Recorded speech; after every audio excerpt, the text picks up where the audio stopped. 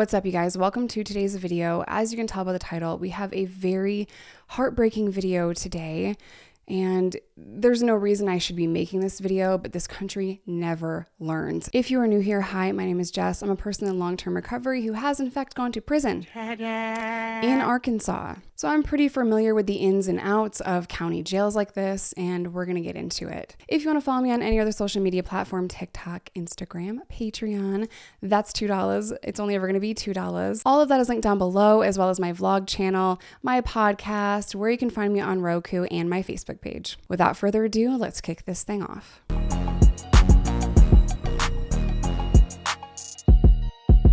So I'm very grateful that my friend Megan shared this story with me the other day. It is absolutely heartbreaking, but let me go over the gist of it. I'm going to read to you this article. This is out of Jonesboro, Arkansas. Inmate died after nurse initially refused hospital transfer despite jailer concerns. The on-duty nurse at the Craighead County Detention Center refused to send an inmate to the hospital on May 3rd after multiple requests by the jailers because she said there was nothing the hospital could do for him when he was coming off the effects of narcotics, according to records released to the NEA.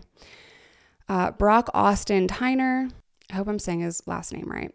The inmate, who initially was taken by an ambulance after the jailers insisted, was pronounced dead at the hospital early May 4th of 2024. The details were revealed in a records request made by the NEA report to the Craighead County Sheriff's Office. And every time I say Craighead County, it just sounds like Crackhead County.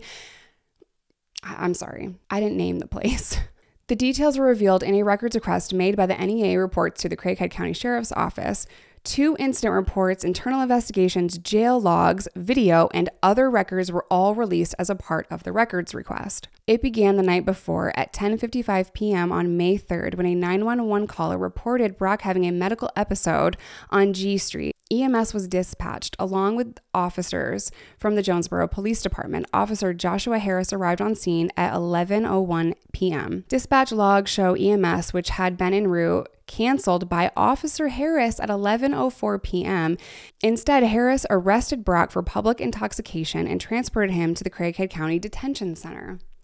So you're telling me that an officer got there 6 minutes later, saw what was going on, and decided, you know what, I'm just gonna cancel that ambulance that's coming because I know better as a cop, and I'm gonna take him to jail.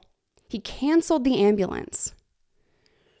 He assessed the situation, and 4 minutes or less later, 3.5 minutes later, decided, you know what? Fuck that ambulance. There is no way that an officer that even had a speck of education when it comes to how to deal with a mental health crisis, combined with somebody that is using substances, there's no way that any officer with any kind of training would look at Brock and say, hey, jail. Because he knows damn well, or he should know, the officer should know damn well that they don't have the right resources at the jail that the hospital does. After 2 seconds of seeing this video, I could tell that he needed medical attention. Brock's mother, Alice Taylor, told NEA report this week she doesn't understand why the officer would cancel the ambulance. Ma'am, there was no reason to. There's no justification for that. My son asked for help and never received it, Alice said. It breaks my heart. I don't understand how one human being can call off an ambulance and not take him to get help. I don't understand this. I have cold chills reading this. Officers arrived with Brock at the jail. As previously reported, video showed. Brock appeared to be experiencing the effects of an overdose. Detention officers requested the on-duty nurse to perform an exam before accepting the inmate. So again, here's another check that we're doing. The officer, who is the first responder, said, let's take him to jail.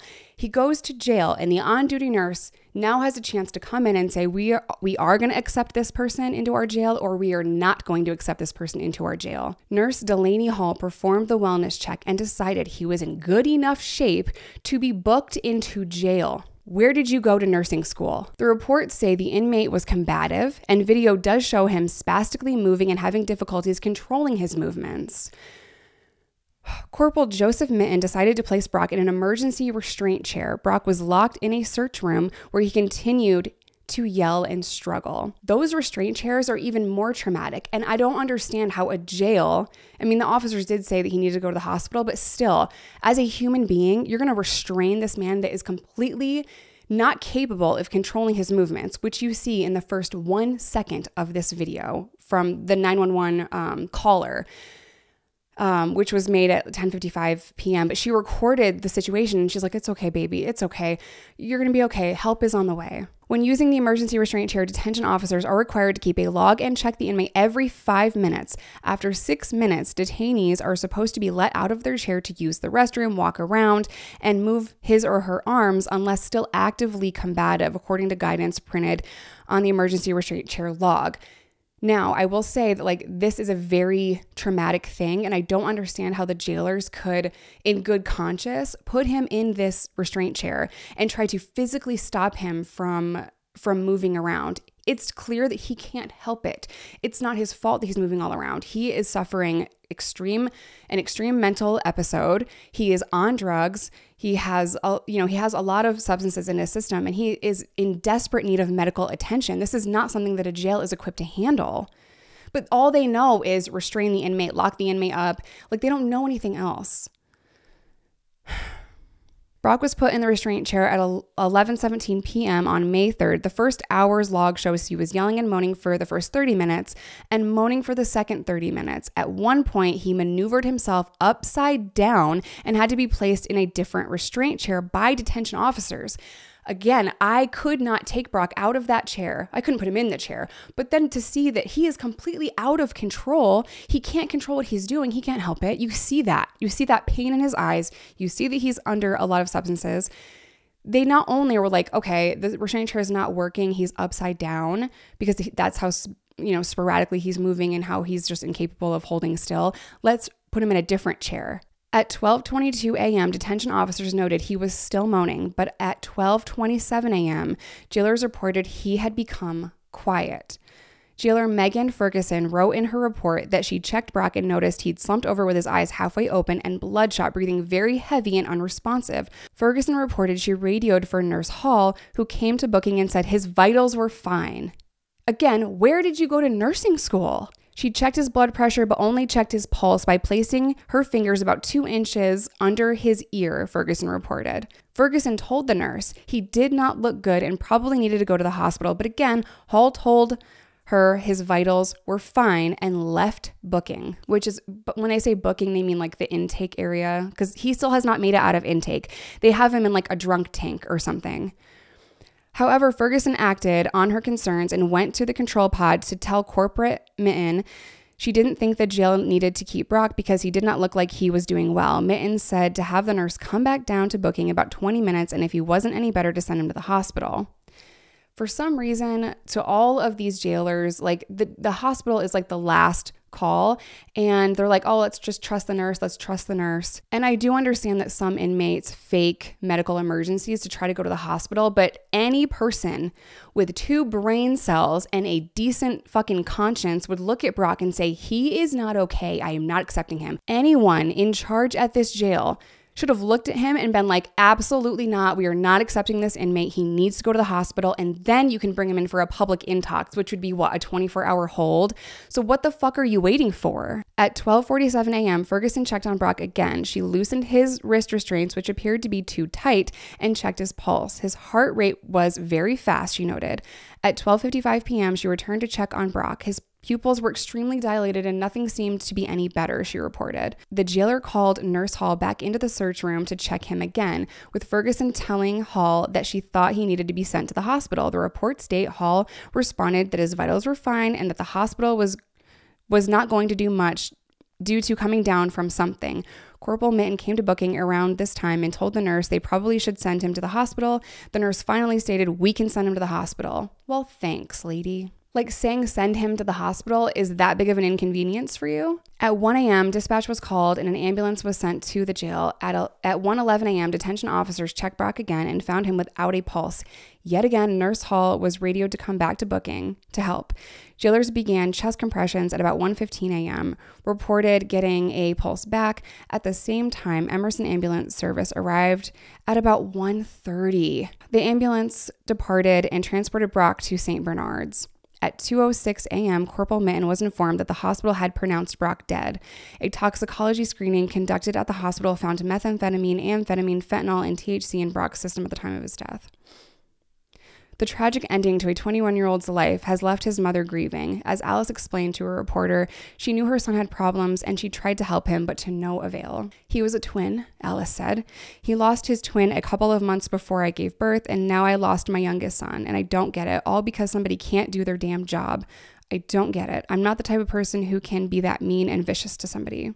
Alice was grateful for the bystanders who called 911 and recorded the video of Brock in a medical distress before he was arrested. It showed how obvious it was that he needed help, she said, adding the two women who tried to save his life visited her and brought her flowers in the weeks after. However, Alice is distraught over the lack of compassion she feels was shown to her son. She specifically asked why Officer Harris canceled the ambulance and why Nurse Hall repeatedly neglected to send Brock to the hospital. Nurse Hall completed a report about the incident, which was included in the files obtained by NEA. This is very small. I have to get my phone way up here to read it.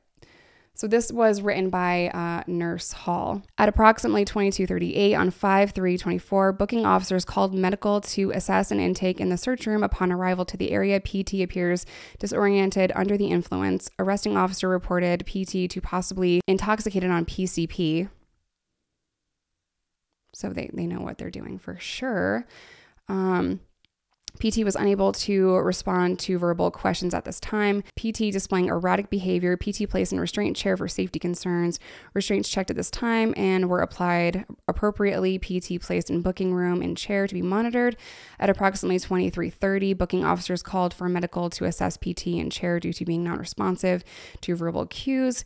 PT vitals were WNL at this time, BP 124/78, breathing pattern normal, RR 22 BPM, pulse strong. PT continued to be monitored with periodic checks from both booking officers and medical. Medical called to booking again at approximately 12:55, reported PT breathing but not responding to verbal stimuli.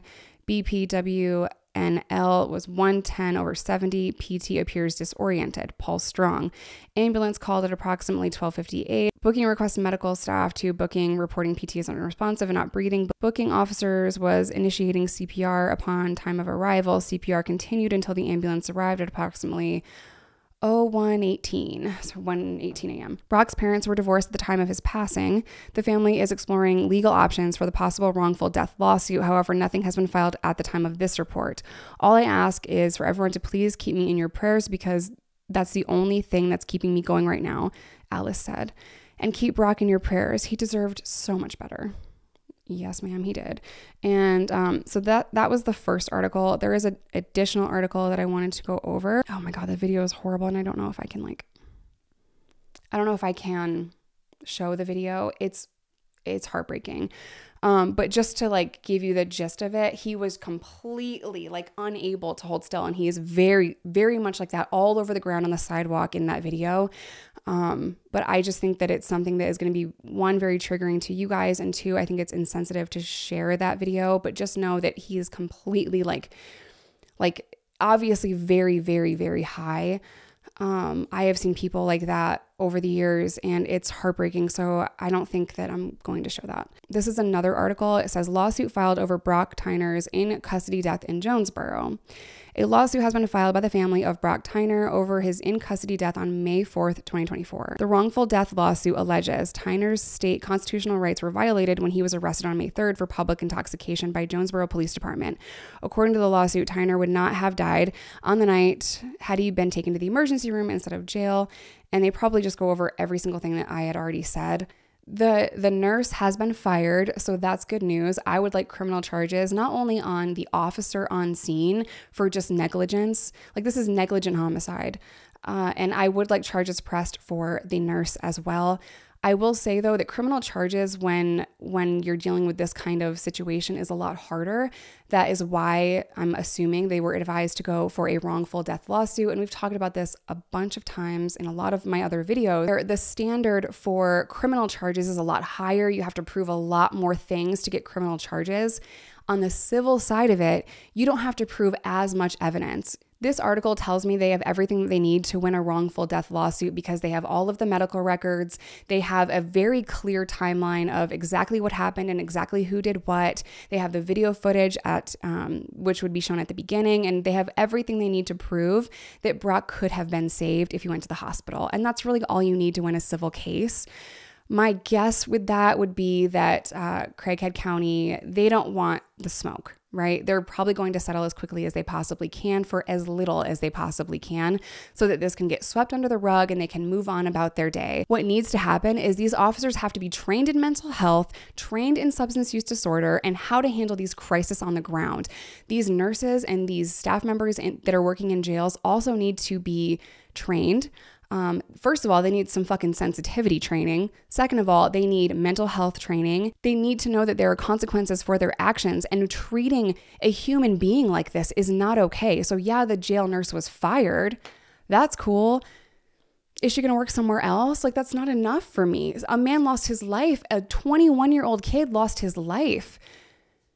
And this just keeps happening over and over and over again. When is it going to be enough? I really wish that someone in that jail tried to give him Narcan. I don't think that the Jonesboro Police Department or Craighead County will ever watch my video. But if you do, guys, if you don't have Narcan, if you don't have enough Narcan, I have tons of Narcan. I pass it out to police departments that don't have enough. If you don't have the budget to have a fucking closet full of Narcan, I will give you Narcan. If you don't know how to do Narcan training, I will give you Narcan training. Anyone that is in the state of Arkansas will give you Narcan training. I'm not there, but I will send you all of the Narcan that you need. Happily, I will happily do it. If you see somebody in intake that is going through this, give them fucking Narcan. If you're wrong and they have not ingested fentanyl, guess what? It's a nose spray. It doesn't bother them. Nothing happens to them if you're wrong. But if you're right, it could save a life. So if you don't have a closet full of Narcan, Craighead County, please fucking email me. My email is in the description box of this video. I will help y'all. I want to help y'all. I want to help any police department or jail that does not have Narcan. So please reach out to me if you see this video. And yes, I'm going to be sending it to a bunch of people to send to y'all because, oh my God, I know that there were a lot of you as corrections officers that tried to tell that nurse that she was wrong. And I appreciate that. You should have done something sooner. At the bare minimum, you should have tried to give them Narcan, but I don't know what your budget looks like. I don't know if you have it. So I'm not trying to scream at you. I'm trying to help. I'm just very passionate because there was no reason for this man to lose his life. I know that it is the beginning of June and this happened a month ago. I'm just hearing about it now.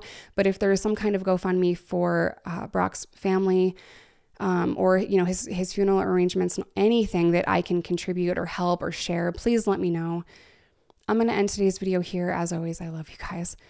Stay safe, stay in recovery, whatever that looks like to you. Rest in peace, Brock. And I will see you all in my next one.